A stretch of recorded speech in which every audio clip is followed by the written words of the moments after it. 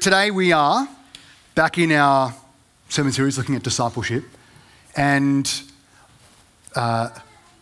it's one thing where, I actually looked back over all of the sermons that we've preached at City Light over the last 12 years, and we have very little that are titled or specifically about the topic of discipleship, and yet it is throughout most of the sermons really includes something about the gospel and the centrality of Jesus and about what does it look like or mean to be a disciple. And yet we haven't really done a series specifically just saying, hey, this is what a disciple is.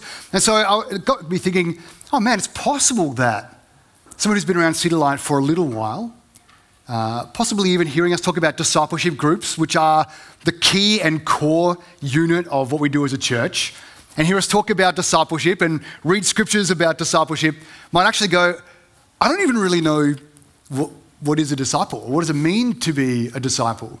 And so today, in fact this month, we've been looking at what does it mean to be a disciple.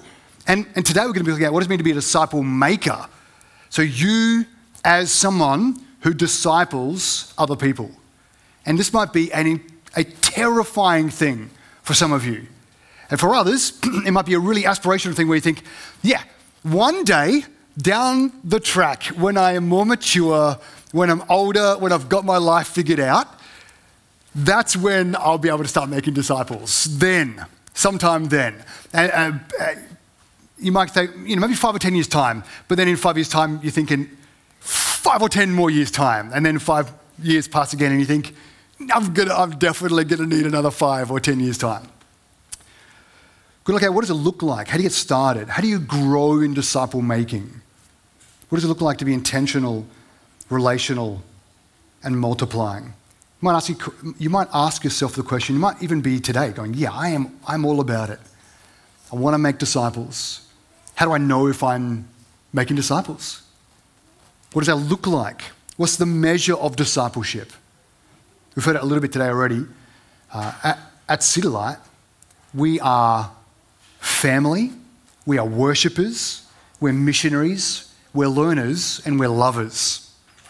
And so we look at what does it mean to be a disciple? It means to grow in Christ-likeness using those measures. How do we know we're becoming more like Jesus?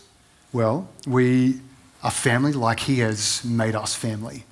We worship him in spirit and in truth. We are missionaries about his work in the world. And missionary is not just somebody overseas who abstracts themselves from their culture, but missionary is every person who's on the mission of God, here or somewhere else, making disciples here, making disciples there.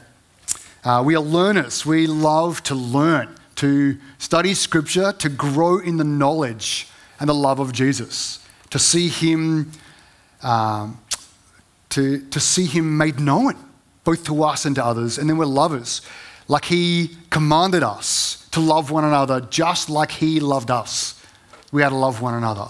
And so we want to grow in love to show that we're his disciples. He even says in John 13:35, by your love, everyone will know that you're my disciples. And so these are the things that these are the ways that we measure our disciple making. And then we're also going to look today about how do we measure that? Because discipleship is not measured in days and weeks. Discipleship is not something that we go, I look back over the last 2 months and I just haven't been able to grow in this particular area, but rather discipleship is made in months and years and decades. And so we don't want to get frustrated in doing good or give up in doing good, but to keep going. And then we're also going to ask, how am I personally growing as a disciple? And we're going to do it all in 25 minutes. So let's pray, we'll get stuck into some scripture, and we'll see what God would have for us. So Father, firstly, thank you for your son Jesus. Thank you for who he is and what he's done, what that means for us. You're so good to us, God. Thank you for relating to us as a father and we as your daughters and your sons. And so we come to you today as our Father, as your children, asking you for your help to understand your scriptures. that we become more like your son Jesus, filled by and in step with and attentive to your Holy Spirit, speaking to us and ministering to us and working through us, and that in every way you would be glorified with our lives. In Jesus' name, amen. I did want to say as well, Ollie, when Walter was pointing in this direction, when he said socially awkward, he wasn't talking about you personally. He was just, this is what preachers do, they just point in a direction. Just in case you're wondering about it and going, just so you could hear. Anyway, how do we make disciples? Let's have a look at some disciple makers. So way back in the day, we spent a year looking through the book of Acts and following the journey of the early apostles and then Paul, and then he kind of collected a small group of people that he would roll with. So Paul and Timothy and Silas were three guys. Paul, kind of the father figure. Timothy and Silas, he even calls them like his spiritual sons. And Paul was discipling Timothy and Silas, and Paul, Timothy and Silas together were discipling churches as they would plant churches. And so they were based in a church in Antioch, a little bit north of Jerusalem. And from Antioch, they would go out and make disciples, obeying Jesus' command, the newly resurrected Jesus who gathered his disciples and said, all authority in heaven and on earth has been given to me. So you see the beginning of John says he had all the authority, and then at the end of Matthew he says all authority has been given to me. I've done it. It says go therefore because of this, because of the authority that I have, which is complete and total. Go make disciples of all nations, baptizing them in the name of the Father and the Son and the Holy Spirit, and teaching them to obey everything that I've commanded you. And I'll be with you forever. And so we have this example of Paul and Timothy and Silas. Paul himself was a disciple of Barnabas. So you see Barnabas discipling Paul, Paul discipling Timothy and Silas, and together they go around planting churches and making more disciples. And at one stage, they write to some of the churches that they've planted. And in one case, they write to the church in Thessalonica. So I'm going to read a couple of excerpts from this, from chapter 2 of 1 Thessalonians. And I want you to consider Paul and Timothy and Silas. Hear how they love this church. Hear how they love these people. Hear the nature of their disciple making. How did they go about making disciples in Thessalonica? Let's have a look. Verse 7, he says, we were gentle among you as a nurse nurtures her own children. Verse 11, as you know, like a father with his own children, we encouraged, comforted, and implored each one of you to walk worthy of God, who calls you into his own kingdom and glory. We were like a mum. We were like a dad. We were like parents because we are family. Verse 8, this is where we're going to spend most of our time today. It said, we cared so much for you that we were pleased to share with you not only the gospel of God, so they shared the word with these disciples, but also our lives. So they weren't just teachers, they were fathers and mothers. They were living with these people. They shared not just what they knew, but they shared themselves. And they go on. For you remember, because you had become dear to us. For you remember our labour and hardship, brothers and sisters, working night and day so that we would not burden any of you. We preached God's gospel to you. And so we hear here some foundational disciple making. Sharing the word, sharing the life, sharing our knowledge, what we know, sharing the gospel, sharing the scriptures, and sharing our very lives. So for Paul, Timothy, and Silas, this meant, and we know this from Acts, we know this from history, they lived among the church, worked alongside these disciples. They denied themselves certain rights that they had as apostles, denied themselves privileges that they might otherwise have been able to do. They opened up their hearts, opened up their thoughts, opened up their affections, opened up their homes. And then they went into the homes of the Thessalonians They were really doing that life on life, like that integrated family-style love, where they call them brothers and sisters. They call themselves like a mom or like a dad. And this is the foundation of discipleship. Discipleship cannot happen really at a distance, or it's far superior to do discipleship up close. There may be some times where discipleship over distance is necessary, but the way that Paul, Timothy, and Silas practice discipleship over a distance is they write a letter to remind them of how they lived among them. They were a small community living inside a larger community. Again, they were living out that John 13, 34, 35. Loved one another with the love that Jesus had for them so that everyone would know that they belong to Jesus. I was going to say we hate this.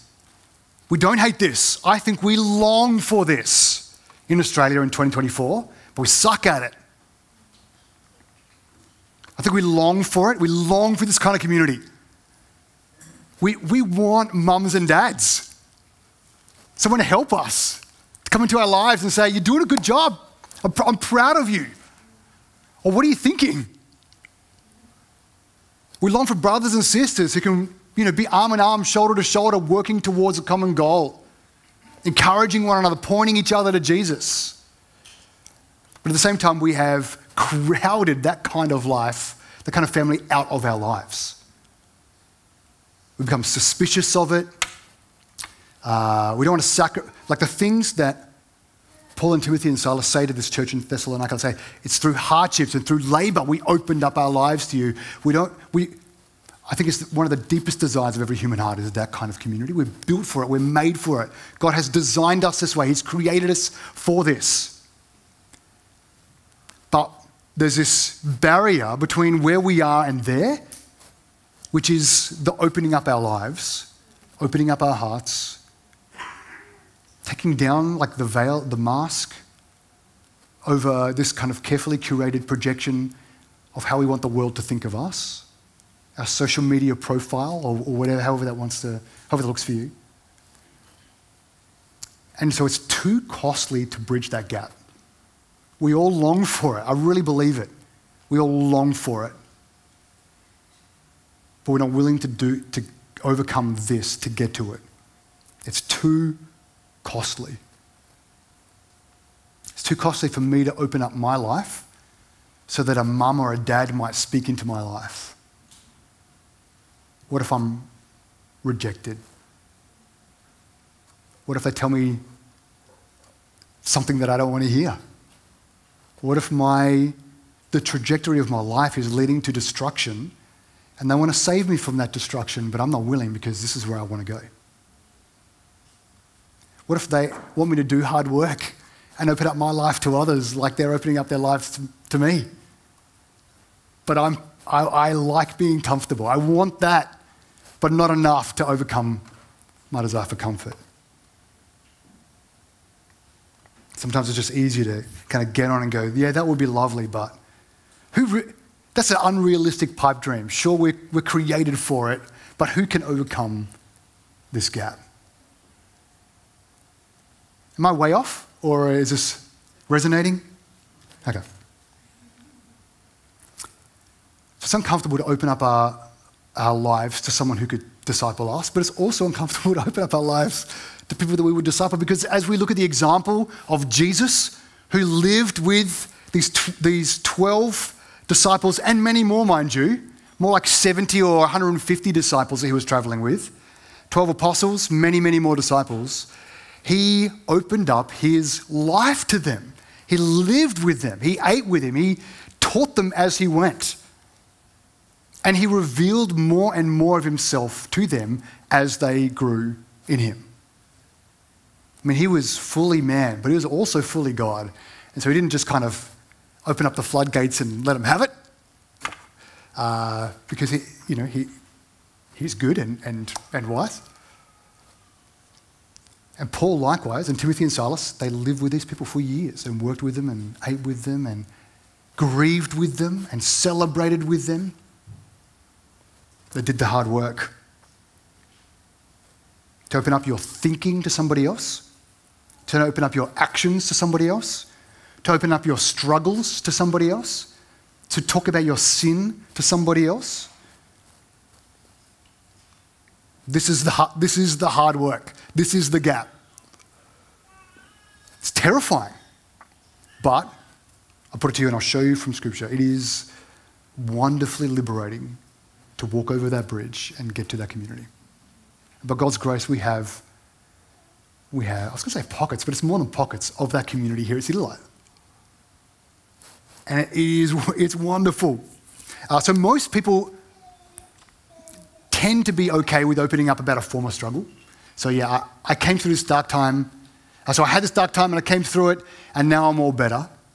Few people are willing, as a disciple maker or as someone with a discipler, to say, I am currently going through a difficult time and I need help. Or to say to somebody, look at my life. You can copy how I live. Like the writer of Hebrews says in chapter 13, says, consider those who spoke the word of God to you. Remember them. Consider the outcome of their way of life and imitate their faith. So the writer of Hebrews is saying, look at those people who have discipled you. Consider what they taught you. Consider how they lived. Go and do likewise. Or like Paul says a couple of times, you can be just like me. This is the Don paraphrase. He says, imitate me as I imitate Christ. He says, you can be just like me. What does it mean to be a disciple maker?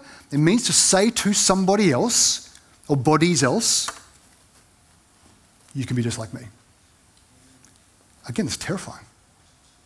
And this is where we get to the point where we go, yeah, someday in the future, in 5 or 10 years' time, I will have my life together enough to say to somebody, you can be just like me. Or you can imitate me. I don't think that's what Paul is trying to say. Because if we do that, we never get there. You will never have your life together enough. It won't happen. And if we all just wait until that magical day, zero disciple making. When I was a youth pastor, like 20 years ago, the number one complaint amongst young people, and young adults in particular, was nobody has taught us.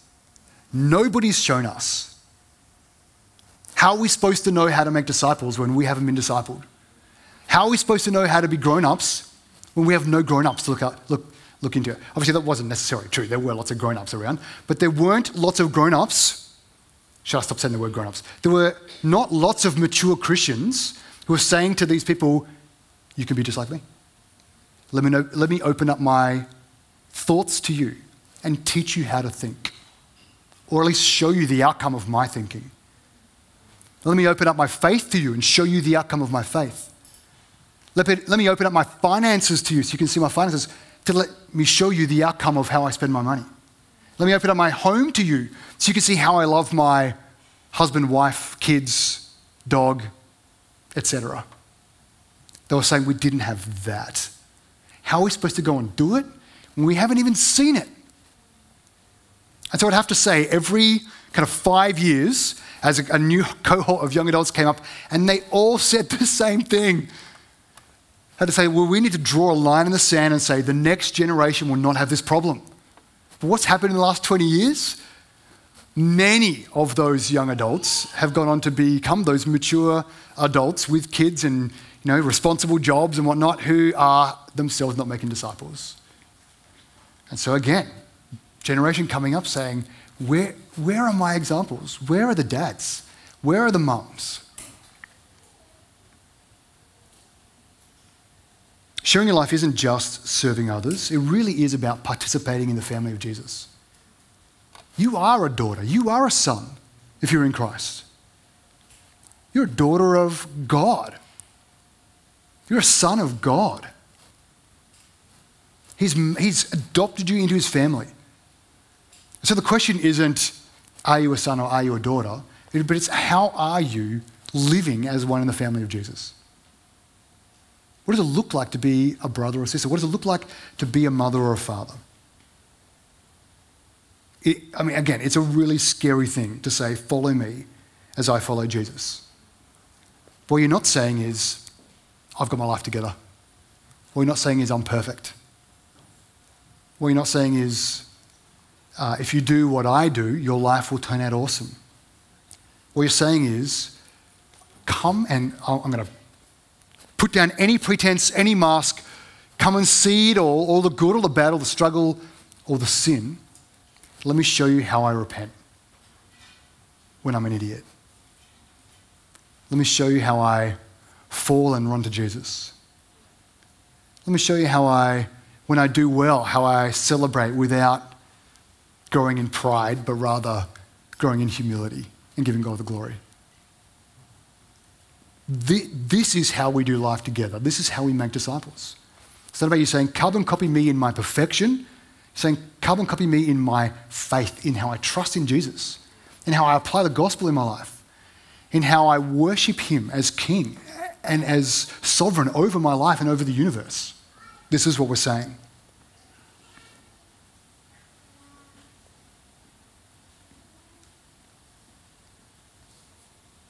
This is one of the reasons we're so big on discipleship groups. It's in our discipleship groups that we see the family of God at work. It's where we do our learning. It's where we study scripture. It's where we are family. It's where we bear one another's burdens and so fulfill the law of Christ. It's where we love one another just as Jesus has loved us. It's where we do mission together. And I know all of our discipleship groups participate in at least one mission activity every 6 or so weeks, but many do many more. It's where we pray for one another. It's where we eat with one another and grow in those intimate bonds of family. It's why we've oriented our church around these groups so that we can make disciples. You can't effectively make hundreds of disciples. That's why you see Barnabas, he makes a disciple out of Paul and out of Mark, who writes the Gospel of Mark. That's why Paul makes a disciple out of Timothy and Silas. And then when he plants churches, he puts leaders in charge and says, it's now your job to make sure discipleship happens here. So there's not one person who's trying to make a disciple out of 200, 500, 1,000, or even 50 people. But rather we are all being discipled and all making disciples. This is the thing that Jesus commanded us to do. Our King Jesus said, make disciples. So it's not a thing that we say, okay, one day we'll go do that. We'll do that one day. We want to start doing that today. Verse 9 says, for you remember our labor and hardship, working night and day so that we wouldn't burden you. We preach God's gospel to you. So again, this is what their life sharing and love looked like for them. They worked hard. They weren't pursuing comfort at the expense of making disciples. For me, I think most of our barrier to the kind of family we long for in Christian community is our pursuit of comfort. But not so for Paul and Timothy and Silas. They weren't cruising through life. They weren't dipping in and out of the community as it suited them. They were ingrained. They had woven their lives together in the community. That's how they made disciples. Paul goes on, verse 10, he says, you are witnesses, and so is God, of how devoutly, righteously, blamelessly we conducted ourselves with you believers. As you know, like a father with his own children, we encouraged, comforted, and implored each one of you to walk worthy of God, who calls you into his own kingdom and glory. So here's where if we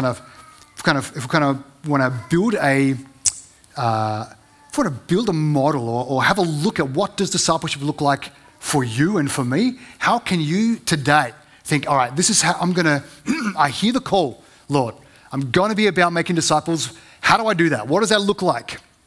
Let's look at them. They lived as examples, he says. It says, devoutly, righteously, blameless conduct like a father.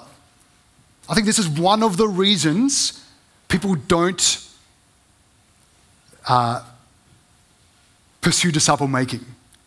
Because they say, oh, I can't tell someone to look at me and follow me, because I can't even say, not only can I not say, look at my life and copy me, but I can't even, I'm not willing to become the person who can. One day I'll get there, magically, and then I'll say, follow me as I follow Christ. But I think that the time from now to there is much shorter for most people than you think. For you to become a disciple maker, I think the distance between you right now and you being able to make disciples is much shorter than you think. Because you may have, I'm not trying to say all of you, but you may have been putting off doing the work in your own life to become someone who can say, follow me as I follow Christ. Not I'm perfect, be just like me. It says we lived as examples, devoutly, righteously, blamelessly, like a father. And then what did they do? So that's how they lived, and what did they do? He said, we encouraged, comforted, and implored you to walk worthy of God. So as they lived together, they modeled what it was like to follow Jesus, and then they said to them, come on, let's follow Jesus together. That's discipleship. Discipleship is I am pursuing Jesus, and I am helping others to pursue Jesus. We don't want to complicate it. You don't have to go and get a degree to become a disciple maker. You don't have to, abstract yourself from community to become a disciple maker. You have people in your life today that you can start discipling. And you know what I find? I find it's better to not wait until you get there and then say, follow me as I follow Christ, but today say to someone, follow me as I follow Christ, and then live up to it. Don't wait for it. Live up to it. They open up their lives. And this is the heart of discipleship. It's inviting someone into your life and saying, look at how I pursue Jesus. Look at how I spend my money. Look at how I love my spouse. Look at how I raise my kids. Look at how I apply the gospel in my life. Look at how I handle hardship. Look at how I work and pursue vocation. Come with me as I share the gospel. Be like me as I pursue Jesus. That's discipleship. And everybody can do it. Jesus commanded us to go make disciples. I'm not trying to heap something laborious onto you. It's a wonderful joy and freedom to be a disciple maker because you don't have to pretend to be awesome anymore. You don't have to pretend you've got it all together anymore. You can put all that aside and say, come and see the real me. Let me show you how I follow Jesus as a person just like you. Disciple makers are not people who float around because they are so sinless and blameless. They don't shine because of how much time they've spent in prayer and with the Lord. They are ordinary disciples who are making ordinary disciples. They just open up their life. So it's not a guilt trip, but I do want to ask, how are you making disciples? This is a call for us all to live in the freedom we already have in the gospel. Because often the barriers to us pursuing this kind of discipleship and wonderful life, these barriers are actually the things that are preventing us from walking in freedom. We think this is hard work that's going to cost us and hurt us. It's not doing it that's costing us and hurting us, preventing us from walking in the liberty of Jesus. Yes, we're being called to hard work, but it's the hard work that is part of joyful work in the Lord. It's a call to abandon living, trying to live like individuals, abstract, discrete, compartmentalized lives away from community. And we might dip into community transactionally when we need it. I need support, I come to community. I feel like it, I come to community. No better offer, I'll come into community. Life's not great, I'll come into community. It's a call to abandon that way of life and come into the kind of community you were built for, made for. It's called to pursuing holiness with others, pursuing holiness in community. So being discipled and making disciples. We have to, it's a community project, disciple making. We have to do it all together. Otherwise, it'll be another stinking 20 years' time of preaching the same sermon and saying, hey, 20 years ago, I remember preaching at City Light Church, and so we have got to draw a line in the sand and say, the next generation will not have the disciple-making problem that we have. We've got to do it.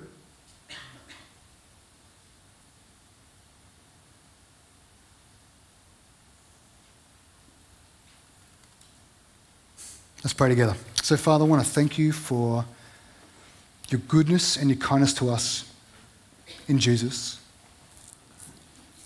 That we can be called disciples of Jesus. Loved by him, taught by him. That he has come and made his home among us. Even becoming one of us.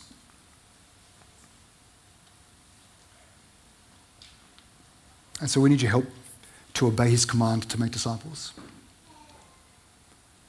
Teaching them everything he's commanded, living with them, and laying down our own lives, laying down the pretense of a more put together life than we really have, laying down of our preferences and proclivities that prevent us from having the kind of life you have called us into. And so, Father, for each of us here, and anyone watching online, Lord, help us both to be a disciple, to open up our hearts to a father or mother or both or many, and say, like the writer of Hebrews said, that we would remember what they've taught us, consider the outcome of their way of life, and imitate their faith, not from a distance, but in family, and that we would likewise say to another, imitate me as I imitate Christ. And then, Father, help us to live up to that in how we love, in how we lead, in how we relate to others, and how we relate to you, in how we repent, so that we can be good examples. And Father, help us to obey this command, that we would make many disciples, see many sons and daughters come into your family because of the work you're doing in us and through us in making disciples. We pray this in Jesus' name. Amen.